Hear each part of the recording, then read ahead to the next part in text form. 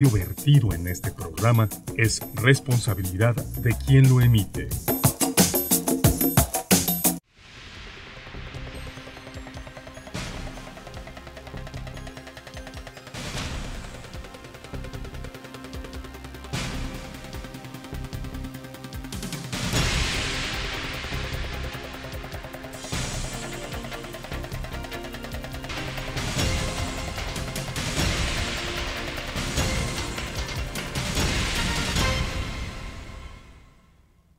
Muy buenas tardes, ya estamos en Punto por Punto, periodismo sin censura en la radio y televisión del Sistema Quintanarroense de Comunicación Social. Soy Sandra Romero, gracias por acompañarnos. Este viernes 4 de octubre saludo a mis compañeros de mesa, mi colega periodista Marcelo Salinas. Muy buenas tardes. Y nos acompaña esta tarde-noche el líder estatal del PAN, Juan Carlos Payares. Muy buenas tardes, ¿cómo están todos ustedes? Gracias por acompañarnos este día, compañeros. Vamos a entrar de lleno al análisis de los temas que tenemos en esta tarde-noche, auditorio. Y un tema que afecta e impacta de lleno al sur de Quintana Roo, a Chetumal en este caso, que se sabe pues que ya no va a haber zona libre. Algo que se anunció por el presidente de la República, Andrés Manuel López Obrador. Tampoco se bajará el IVA y tampoco se va a bajar el pago del ISR. Vamos a detallar en qué consiste todo esto, pero de entrada esas promesas de campaña que se hicieron de zona libre para la zona sur, para detonar, ¿no?, la capital del estado, pues no va a haber, auditorio, y nos quedamos nosotros. Ahorita hay que recordar que estamos transmitiendo precisamente desde la capital del estado, desde Chetumal, y queda ad hoc este tema, ahorita que andamos nosotros por acá visitando la bella capital de nuestro estado de Quintana Roo, Chetumal. Queda ad hoc este anuncio que ha hecho y analizar este tema de lo que ha dicho el presidente. Bueno, no el presidente en sí, el presidente hizo la propuesta y el secretario de Hacienda Arturo Herrera. Dijo que al menos para el 2020 no va a haber. Voy a iniciar con Juan Carlos Payares, el líder estatal del PAN. ¿Cómo ves este pronunciamiento que ha hecho? Pues cae como balde de agua fría. Creo que había mucha expectativa por parte de los ciudadanos de la capital de que pudiéramos tener estos incentivos, que pudiéramos vernos favorecidos de alguna forma la zona sur del estado. Entendemos, o a lo mejor no quiere entender el gobierno federal, la dinámica en la que se encuentra el sur del estado, sobre todo la capital del estado. Cuando vemos una zona norte, no tienen la culpa, eso hay que aclararlo, no tienen la culpa de que sea fuerza, la economía fuerza, el turismo, y que la zona sur del estado poco a poco se ha ido abandonando. Pero pareciera que es como una ola, ¿no? Empezamos primero con Cancún, el desarrollo hace unos 30 años, después empieza a avanzar y aparece Playa del Carmen, ¿no? Y también empieza a crecer de forma acelerada, sigue Tulum, que ahorita también está desarrollando de forma acelerada, de repente se brinca la selva y entonces caen en Bacalar. Ahorita en Bacalar hay un gran desarrollo. Párale de contar. Entonces la zona sur, que ya la capital del estado, cuando uno dice, bueno, ya es el momento, pues se dan este tipo de situaciones en las cuales se ve desfavorecidas las oportunidades, y entonces es cuando, como decimos aquí en la zona sur, nos chiveamos, ¿no? Nos sentimos mal, ¿no? Como decimos. Nos sentimos relegados. Sí. Y es que en la época de los 80s, ¿no? Chetumal, la zona libre. Que tenía esta zona libre, era bollante la economía aquí en el sur. ¿Recuerdas esta Avenida Héroes? La Avenida Héroes, donde teníamos todas las tiendas que se dedicaban a la importación, donde todos de alguna u otra manera participábamos en este movimiento económico que era muy fuerte. Gente venía desde Tabasco, desde Chiapas, desde Ciudad de México en camiones y en hordas para poderse llevar estos productos que no se daban en la Ciudad de México, y que eran una oportunidad de que los productos entraran por Chetumal, vía Belice. Por aquí entraba todo tipo de productos, laterías, artículos desde ahí electrónicos, quedó el buen gusto en por Chetumal, el queso de bola, de este consumo de productos exportados. Y el whisky también, ¿por qué no decirlo? Que inclusive a mí me tocó ver que era mucho más barato las botellas de whisky que las botellas de Bacardi, perdón por los goles, ¿no? Sí, claro. Pero era mucho más sencillo poder tener en la mesa el whisky que tener el Bacardi. La comparación que hace Sí. compañero. ¿Por qué? Porque entraba este producto Claro. que era mucho más barato y lo podíamos disfrutar. Y eso también era una ventaja porque mucha gente venía por este tipo de productos y teníamos nosotros esta oportunidad de atender a la gente que venía del interior del país.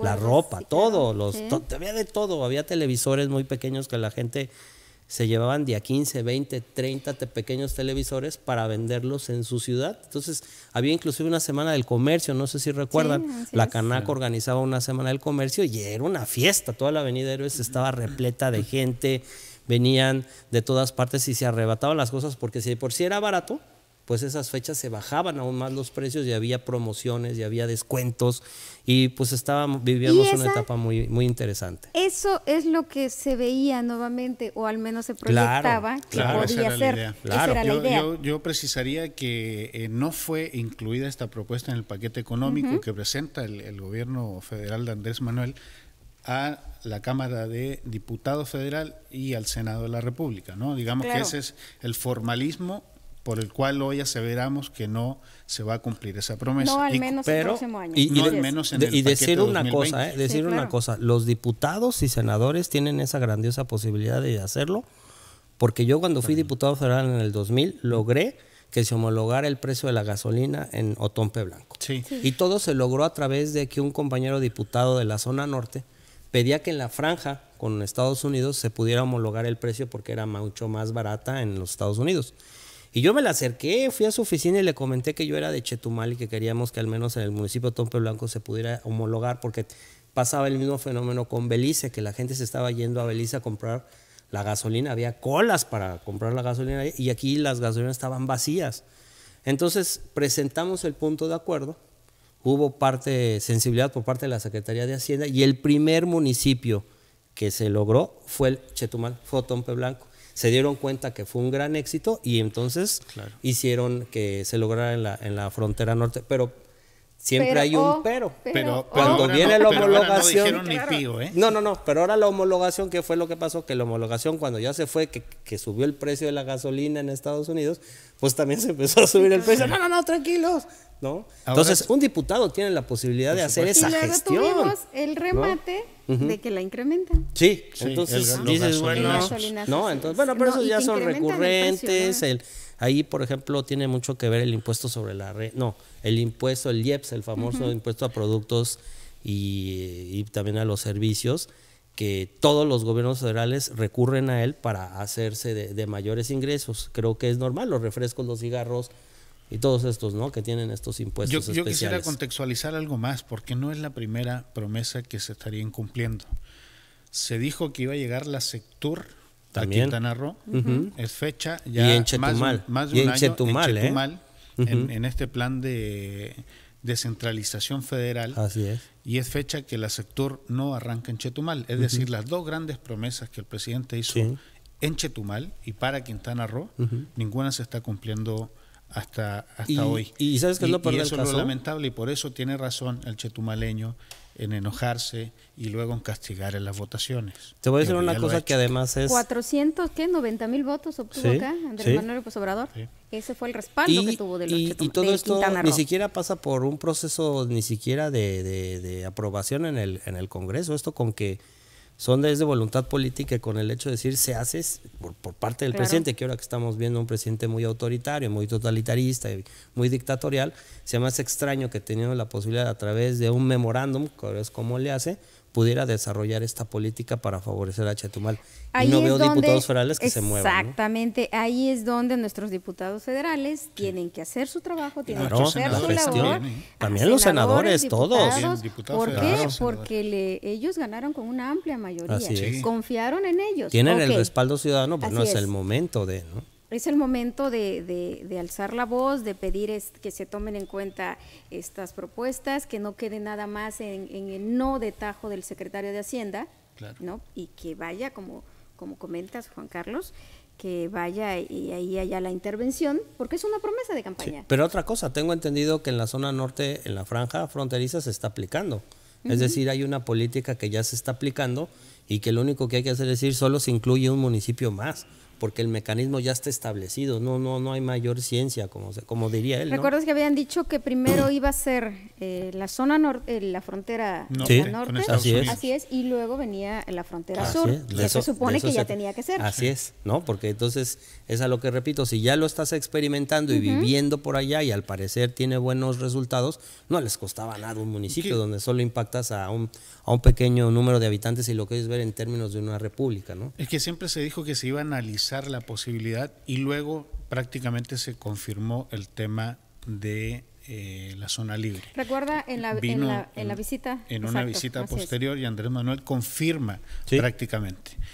Pero por eso me remito yo al contexto. Cuando uno comprueba de que la sector, que también fue una promesa y después de un año no está funcionando, no hay una mudanza consumada, no está despachando prácticamente el secretario, ni los subsecretarios, ni hay una política turística que salga desde Chetumal para Quintana Roo, uno dice, no va a haber, ahí están las pruebas, ¿no? Le aplica el fuchi y guácala a Chetumal, sea que pues también no está bien, ¿no? Creo que tendríamos que velar. Vamos a ir a nuestro primer corte auditorio y volvemos.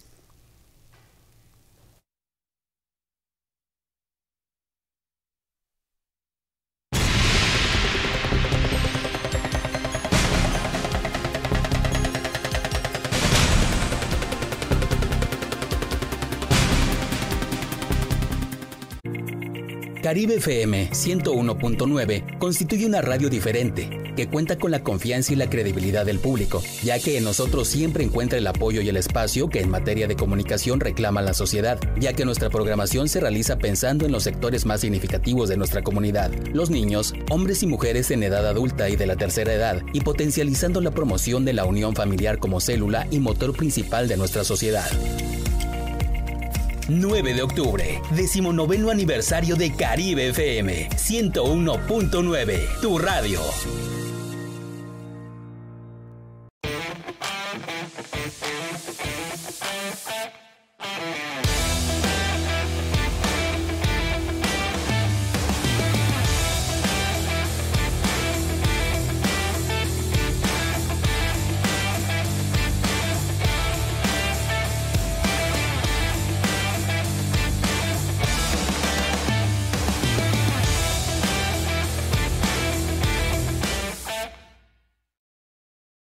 Más y mejores oportunidades para todos. Gobierno del Estado de Quintana Roo. Durante esta temporada de lluvias, la salud comienza en casa. Revisa y limpia tu patio cada tercer día para acabar con el ciclo de vida del mosquito transmisor del dengue, Zika y chikungunya. Tapa y lava depósitos de agua, voltea cubetas y objetos que almacenen agua estancada o puedan volverse criaderos de larvas. Mantén tu patio limpio y recuerda que sin criaderos no hay larvas, sin larvas no hay mosquitos. Secretaría de Salud del Estado de Quintana Roo. Para disminuir los rezagos en materia de salud que afectaban a Quintana Roo, se invirtieron 300 millones de pesos en infraestructura y equipamiento. Con esta inversión, mejoramos la calidad de los servicios médicos en comunidades urbanas y rurales en todo el estado, y también las condiciones en las que laboran trabajadores de la salud. Más y mejores oportunidades para todos. Gobierno del Estado de Quintana Roo. En Quintana Roo no estoy sola.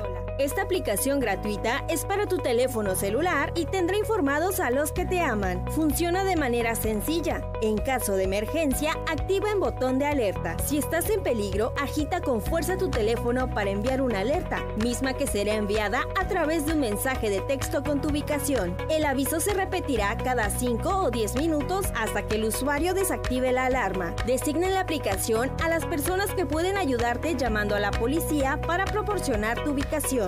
Si por accidente agitas de manera brusca tu celular, llama a tus contactos y avisa que estás bien. En Quintana Roo no estoy sola. Aplicación disponible en Google Play. Obtén mayor información al número 983-120-8981. Gobierno del Estado de Quintana Roo.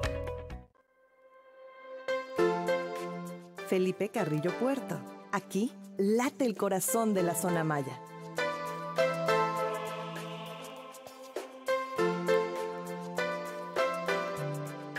Redescubre Quintana Roo.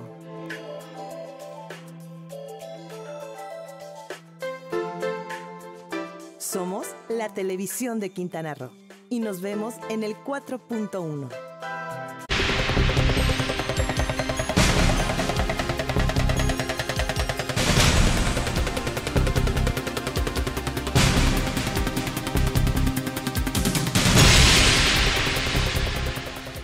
En Punto por Punto, Periodismo sin Censura, en la radio y televisión del Sistema Quintanarroense. Estamos transmitiendo desde Chetumal, Quintana Roo, en el estudio del Sistema Quintanarroense, precisamente hablando aquí de esta mala noticia para el Estado y sobre todo para la zona sur, que ya nos veíamos nuevamente con zona libre, ya nos veíamos también con un IVA más bajo, que era otra de las propuestas, de bajar el IVA. Hay que recordar que también eso dio un empuje, un auge a la zona sur, el que el IVA fuera menor, eso incentivaba la compra, ¿no? Aquí en la capital, pues tampoco va a haber. Es que era un paquete. Sí. Hay que recordar, era un paquete económico fiscal. Y un paquete que se anunció que como promesa de la zona libre, reducir el IVA del 16% al 8%, el ISR del 35% al 20%, bajar la tarifa eléctrica y el precio de los combustibles. Esa fue la promesa, digamos, general del presidente. Lo acabas de decir. Promesa, pero que hasta ahorita no estaría cumplido. Pero a mí sí me gustaría resaltar algo. El señor gobernador, Carlos Joaquín, él se comprometió con este tipo de acciones por parte del gobierno federal, al grado de decir, no hay oficinas, ponemos la mega escultura. Va a haber zona libre, aquí tenemos el recinto, aquí lo tienen, presentó el mapa, inclusive ya empezaron a construir donde pudiera ser este recinto. Es decir, el señor gobernador está preocupado y haciendo la labor que le corresponde para que cuando se den estos momentos, que solo son cuestión de voluntad política por parte del gobierno federal, se tenga en dónde llevarse a cabo. Sí. Es decir, la planeación por parte del Estado de Quintana Roo ha sido más que excelente y la ha desarrollado y la ha impulsado desde su trinchera para que cuando se den las cuestiones se diga aquí está y no sea un pretexto. Y también se sabe, ya tiene todo listo. Y también se sabe que ahora también fue a empujar. Con video. Claro. Y esa parte de la gestión creo que es muy importante y hay que reconocérsela al señor gobernador. Pareciera que inclusive hasta le dijeron, si no está bonita la ciudad no va a venirse la Secretaría de Turismo, pues ya lo hizo, ya tiene todo el centro, calles, todo listo, los muelles, todo ya está por parte del gobierno del Estado. O sea, el pretexto no puede recaer en que el gobierno del Estado falló, al contrario, ya dio de más. Ahora le corresponde al gobierno federal hacer su parte para que esto se cristalice. Y es que hay un daño también colateral que no debe pasar desapercibido. Se anunció que va a haber una reducción del gasto federalizado, en los ramos 28 y 33. Que también es un golpe muy severo. Eso también va a ser un golpe tremendo, muy severo, que se va a empezar a percibir desde el próximo año, evidentemente. Al conjugarse todos estos factores, sí, el panorama no pinta muy alentador. ¿Y qué decir acerca del Consejo de Promoción Turística?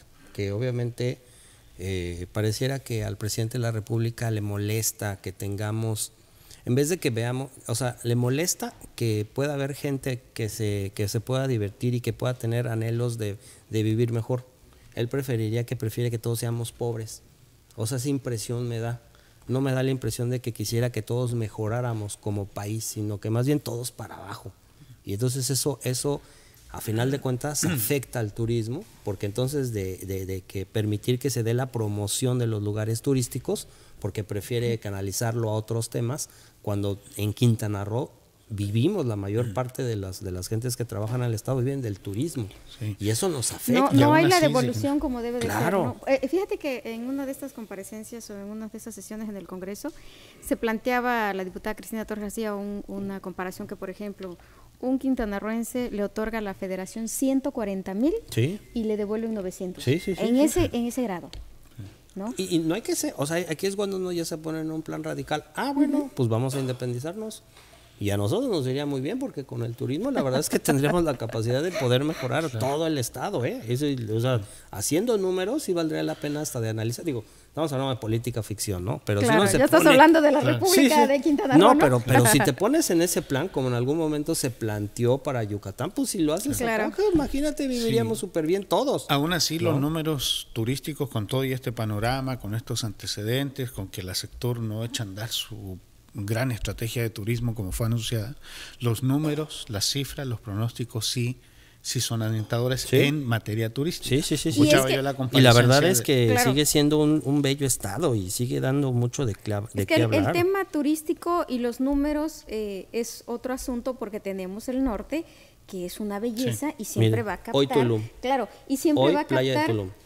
Cero sargazo y todo, gracias a que tenemos un gobierno del estado que ha entendido la importancia de tener gente y maquinaria para que pueda levantar el sargazo y no se acumule, y eso no dé una mala imagen para el turista. Claro, y eso nos permite poder decirle al mundo, porque no nada más al país, es al mundo, que tenemos gente que está trabajando eficazmente para que en estas temporadas de sargazo podamos mantener las playas limpias y puedan visitarnos y puedan disfrutar lo que es hay un dato al respecto que creo que evidencia precisamente esta voluntad. En el marco de todos estos recortes, la austeridad y demás, el gobierno de Quintana Roo dispone 300 millones de pesos más para la promoción turística. Así es. Es decir, viene un recorte federalizado, no va a haber promoción turística oficial desde la federación.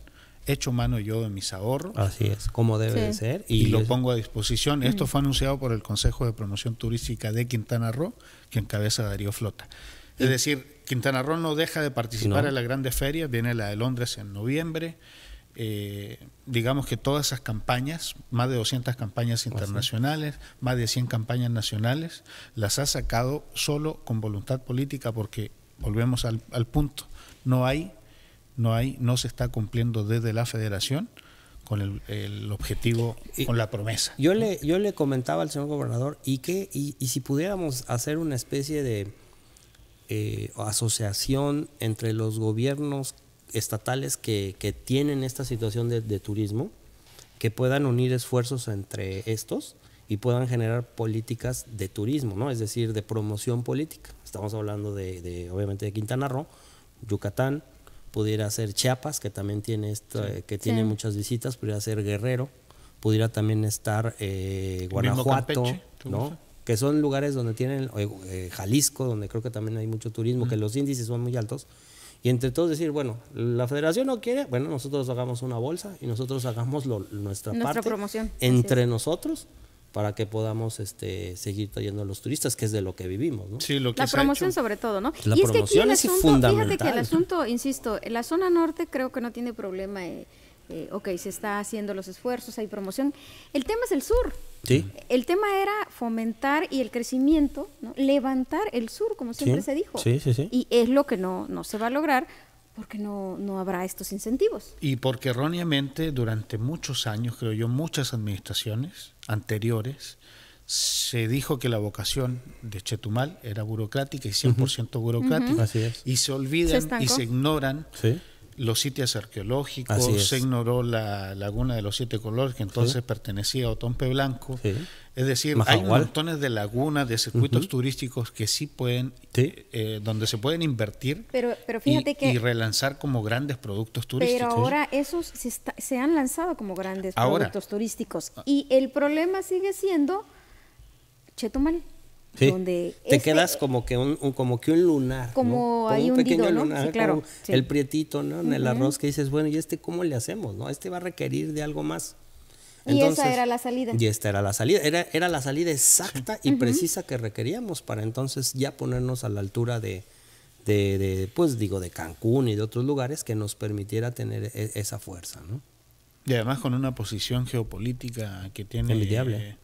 Chetumal, ¿no? Frontera, con esa bahía tan hermosa, digamos, tiene todas las condiciones estos circuitos que en términos turísticos se habla de circuitos, como tú acabas de mencionar, donde le puedes decir a una persona, a ver, desde Chetumal puedes ir a una zona arqueológica como Oxtancá o como las demás que tenemos, Sibanché y todo lo que tenemos alrededor. Puedes ir a Majahual o puedes ir a Bacalar, pero de aquí también te puedes ir a la isla de San Pedro en lancha, es decir, le das ya varios insumos que visitar, opciones, y le generas un paquete, vas a venir y después te vas y regresas y de aquí te vas otra vez, del aeropuerto te vas. Somos punto clave. Inclusive las gestiones para que también vinieran otras aerolíneas, pues ya tenemos Volaris, ya vuela desde Chetumal, ya se va a Guadalajara, va y viene.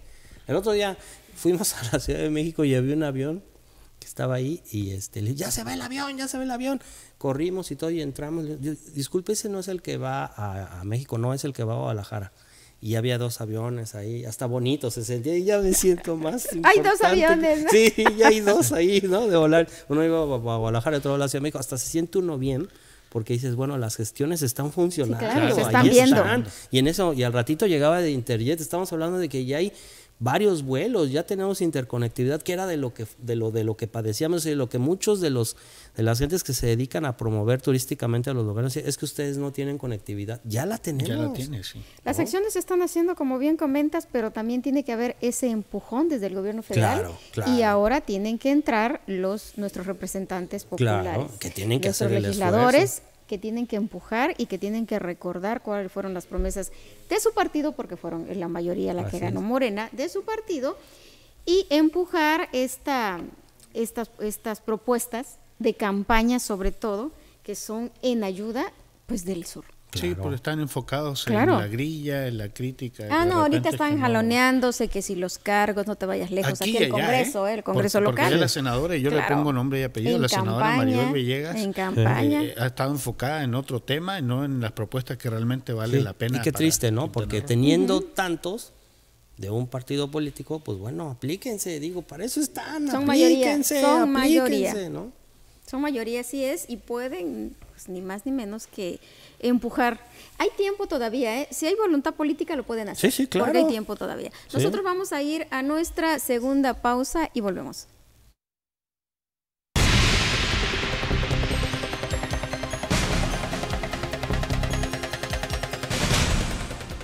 Hay más de 23,000 familias con un caso de cáncer infantil en sus hogares. Por eso la Cámara de Diputados aprobó reformas a la Ley Federal del Trabajo y a las leyes del IMSS y el ISSSTE. Para que madres o padres trabajadores puedan cuidar de sus hijos menores de 16 años durante la etapa crítica de su tratamiento, garantizando así el derecho al empleo y el cuidado que las niñas y los niños necesitan. Cámara de Diputados. Legislatura de la Paridad de Género. La televisión de Quintana Roo está más cerca de ti. En el municipio de Lázaro Cárdenas, nos puedes ver en los sistemas de cable de Cantunilquín y la isla de Holbox. Sistema Quintanarroense de Comunicación Social. La radio y televisión de los quintanarroenses.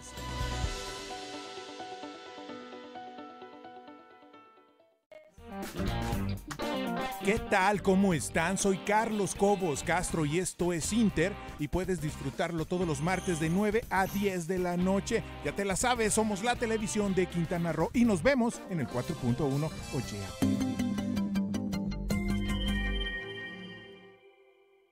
En el CONALEP nos interesa tu futuro y las carreras técnicas son lo de hoy. Formamos profesionales técnico-bachiller altamente capacitados para cubrir las necesidades del sector productivo. Contamos con 308 planteles y ofrecemos 58 carreras, atendiendo a más de 300,000 alumnos de todo el país. Estamos comprometidos con la formación de técnicos y líderes de excelencia. CONALEP, Educación Técnica para la Equidad y el Bienestar. Secretaría de Educación Pública. Gobierno de México.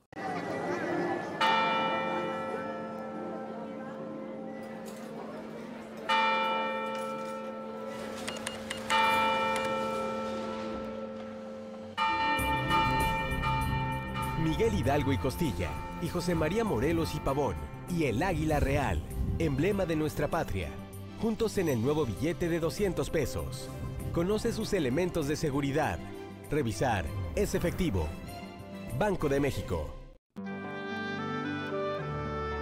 En Conjulich, el legado de la civilización maya permanece en el tiempo en perfecta armonía con la naturaleza.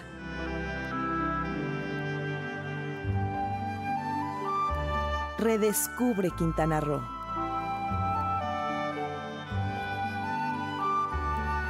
Somos la televisión de Quintana Roo. y nos vemos en el 4.1.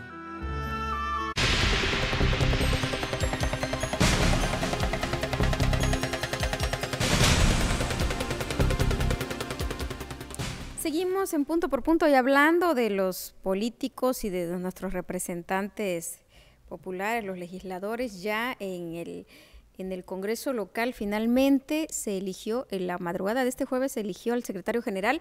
Fue Arturo Castro, como se había dicho. Horas antes de que se eligiera circuló un documento, esa carta firmada por los 9 diputados morenos, diciendo que Edgar Gasca, firmada ante Jacob Polensky, la líder nacional de Morena, diciendo que su coordinador de bancada, Edgar Gasca, no quería respetar este acuerdo de que fuera Arturo Castro el secretario general. Finalmente lo fue aprobado por todos los coordinadores de las bancadas.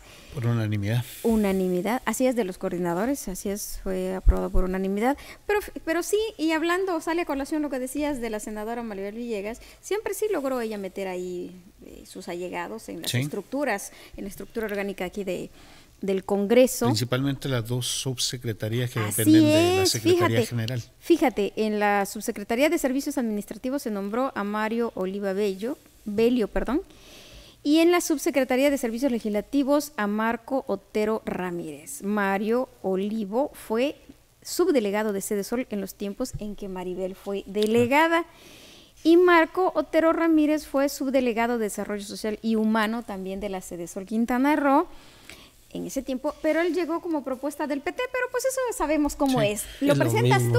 Sí, pero es mío, pero preséntalo tú, ¿no? Para que te veas bien. Claro. Para que no me vea tan gandalla. Yo nada más haría énfasis en la importancia que tiene la Secretaría, obviamente con estas 2 subsecretarías que son prácticamente con capacidades plenipotenciarias. Tienen el acceso a todo, incluido el presupuesto interno del Congreso. Claro. Ahí subyace, ahí reside el temor de los otros partidos políticos. Bueno, lo que pasa es que hay que entender. Perdón. No, al contrario. No sé cuál sea el temor porque finalmente lo aprobaron por unanimidad. Sí, bueno, si profundizamos en el análisis, se habla de que Arturo Castro tiene pretensiones para Solidaridad en el 2021 y que incluso podría favorecer a un grupo político de Morena ligado al maribelismo, ahí para el análisis. Sí, pero es que yo creo que todos tienen intenciones. Todos. Bueno. Dime uno que no. Pues sí, pero a mí se me hace... Pero además, perdón. Es que no tienen control de todo, ¿eh? Digo, Arturo Castro es un empleado, por decirlo de alguna manera, de los diputados. Bueno, él lo dijo que es empleado, o más bien dijo, mi jefe son los 25 diputados. Claro, entonces, digo... Es a lo que voy.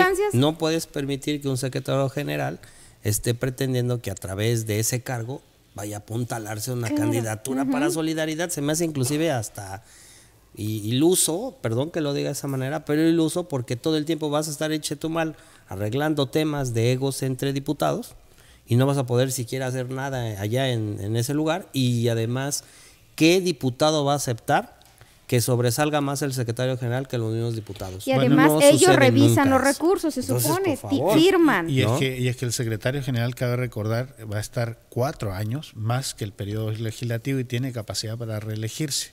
Es decir, las capacidades que tiene el secretario general hoy, como está la nueva ley orgánica, son incluso tanto más que los propios diputados. Algunos diputados, cabe recordar, que están arrinconados, no tienen derecho a voto. O sea, en ese contexto sí se entiende el temor de ciertos diputados, no lo digo. Me da hasta... Nada más es de ver algunos en comparecencias, ahora resulta que es mejor ser secretario general que diputado, hombre. Por eso ¿qué está pasando, no?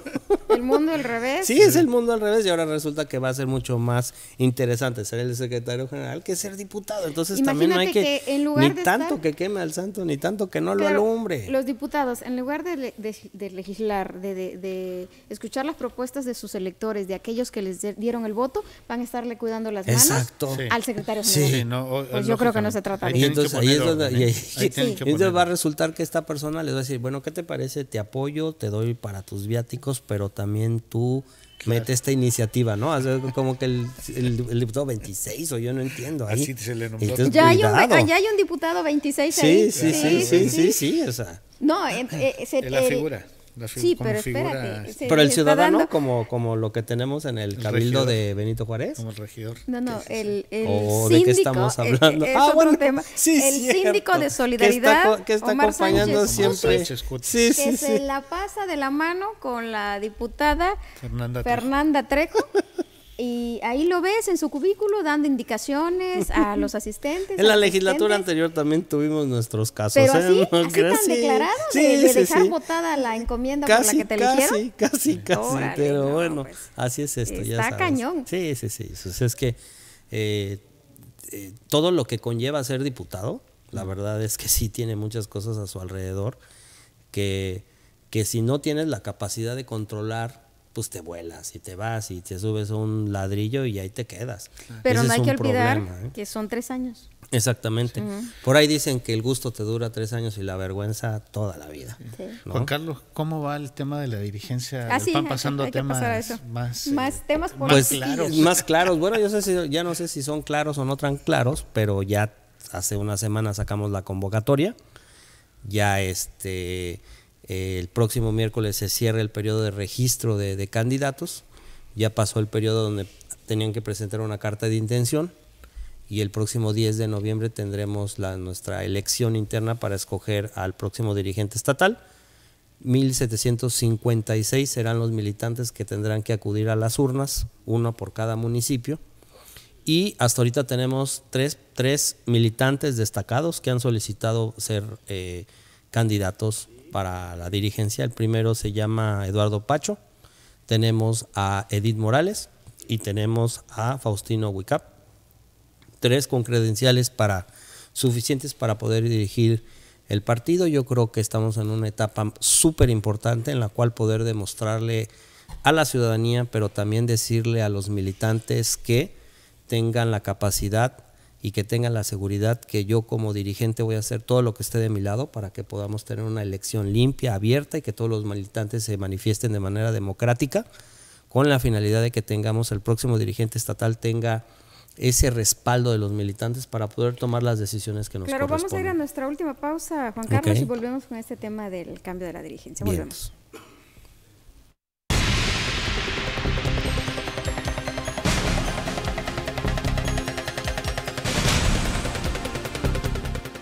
¿Tú qué harías si tuvieras el poder? Si yo tuviera el poder, me quejaría del gobierno y las autoridades sin miedo a tener ningún tipo de consecuencia o represalia. Eso es lo que yo haría si yo tuviera el poder. Siempre has tenido el poder. Acércate a la CNDH y ejércelo. En 2018, 370,000 personas recibieron atención. 1,000 diarias, 43 cada hora. Desde 1990, CNDH, el poder de la gente.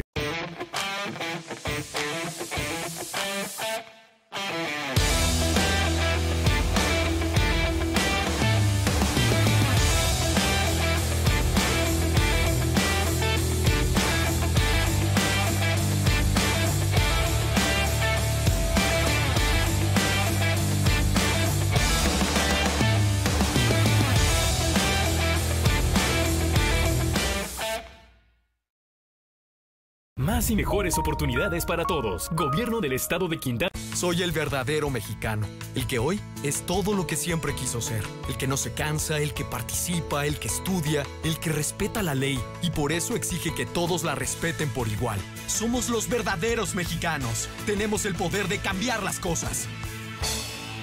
Consejo de la Comunicación, voz de las empresas. Fortalecemos la cultura de bienestar animal. El 76% de las personas que agreden a los animales también agreden a los miembros de la familia. Algunos criminales y asesinos seriales empezaron maltratando y torturando animales en su infancia o juventud. La protección de los animales forma parte esencial de la moral y la cultura de los pueblos civilizados. Benito Juárez. Secretaría de Ecología y Medio Ambiente, Instituto de Biodiversidad y Áreas Naturales Protegidas, Procuraduría de Protección al Ambiente.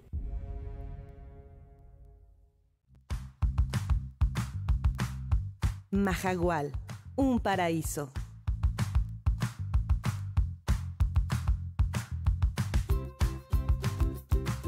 Redescubre Quintana Roo.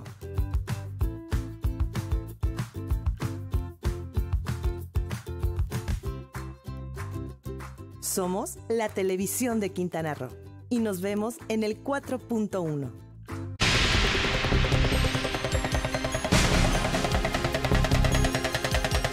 Ya en el último bloque de Punto por Punto Periodismo sin Censura, desde Chetumal, la bella capital de nuestro estado de Quintana Roo, hablando con Juan Carlos Payares de esta renovación en la dirigencia. Tengo una pregunta, se decía que te ibas a reelegir, ¿por qué no?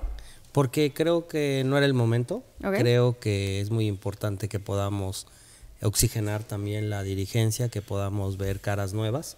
Estos 3 años fueron muy intensos, muy de tomar decisiones duras, difíciles, debido pues al descalabro que tuvimos en la elección para el presidente de la República, y pues, se tomó el acuerdo que era mejor que hubiera esta posibilidad de tener una cara nueva que pudiera pues tener una oferta que pudiera llamar la atención y que nos pueda funcionar para generar la estructura que requerimos, ¿no? Entonces, en este caso, pues yo también tomé la decisión de no llevarlo a cabo, precisamente considerando que lo que necesitamos ahorita es un reposicionamiento del Partido Acción Nacional y buscar lo mejor por el partido. Yo siempre he trabajado de esta manera desde hace mucho tiempo, desde el 2000 que soy diputado federal y diputado local y regidor y delegado del RAN, secretario general y ahora presidente, que hay que dar lo mejor de uno, pero también entender que a veces ya no es tu momento y que también debes de permitir que nuevos liderazgos también asuman este trabajo. Se comenta en los pasillos que también ahí en Acción Nacional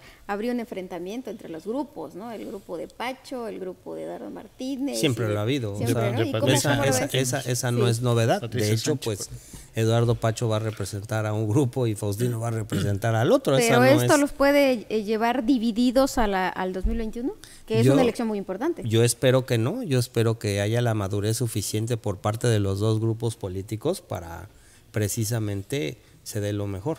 Y esa es una de las razones por las cuales no me reelijo.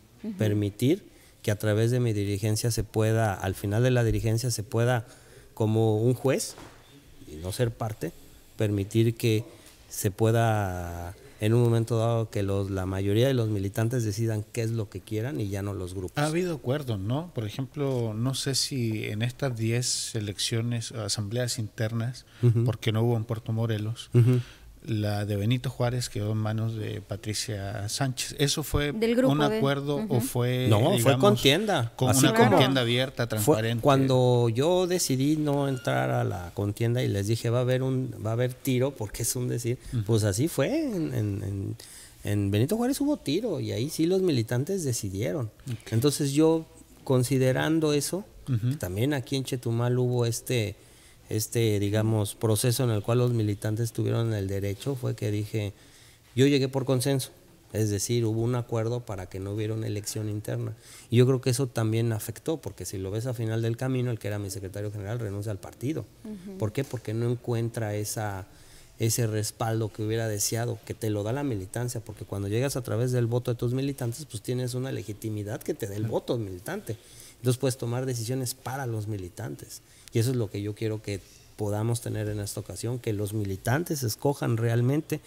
Y si me lo permites decirle directamente a los militantes que el próximo 10 de noviembre tienen que acudir a las urnas a votar, que voten libremente y escojan la propuesta que consideren que sea la mejor. Desde la dirigencia estatal haré un esfuerzo precisamente para que puedan los dos candidatos o los tres, si es que Edith, porque ya el día de mañana se registra Pacho, el domingo se registra Faustino, y si en su carta nos dice Edith que ya se va a poder registrar porque ya tiene el número de firmas, porque se requiere el 10%, que los tres candidatos puedan acudir a todos los comités, que puedan tener debates, que puedan platicar con la militancia y que se lo decidan los militantes. Entonces decirle a los militantes que tengan la confianza que yo, de mi parte, Juan Carlos Payares, va a hacer todo lo que esté a su alcance para que podamos tener piso parejo para que los candidatos puedan visitar a todos los militantes, y segundo, que tengamos elecciones limpias, transparentes, y que sea el mejor, el que la mayoría de los militantes lo escojan para que dirija a todos los militantes. Y es que tienen ustedes una característica en Acción Nacional que sí se dan con todo, hay desacuerdos,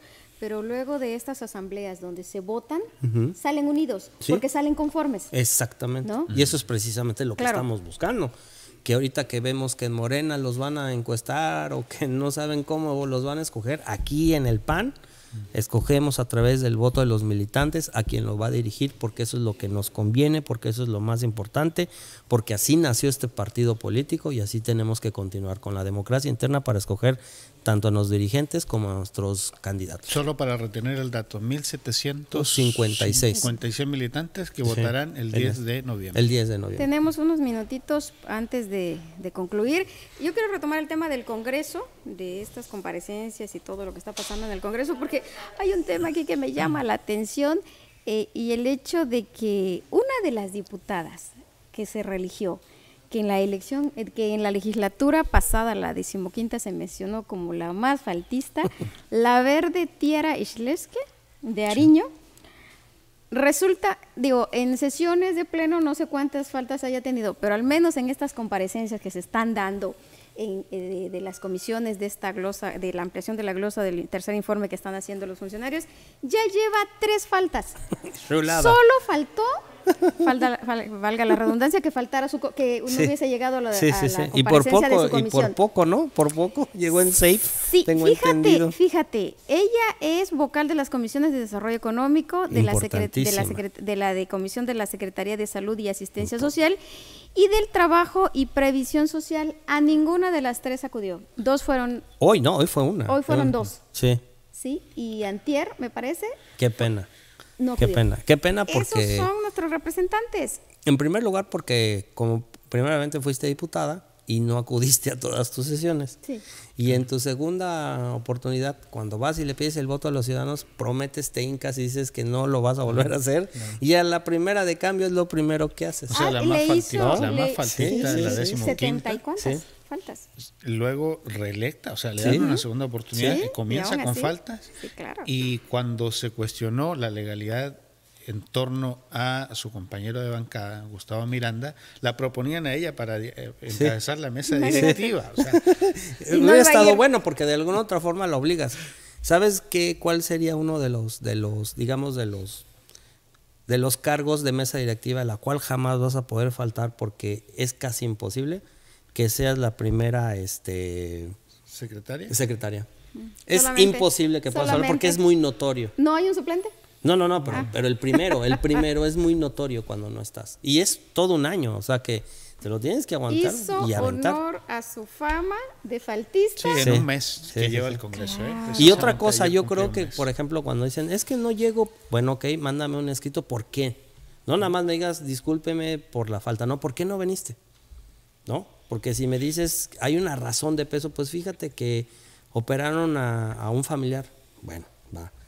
O resulta que tuve que representar al Congreso en tal cosa. En temas legislativos. ¿No? Ok, también. Claro. Pero y si de repente dice eso y le toman la foto y está en Las Vegas. Esperemos que no sea así. En Aruba, no sé dónde, dices, bueno, ¿qué pasó? ¿No? Digo, ahí.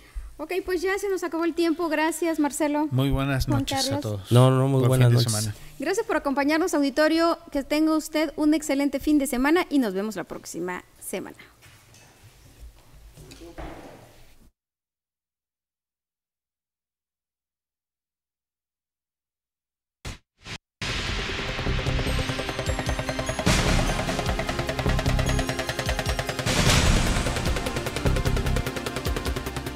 Toda opinión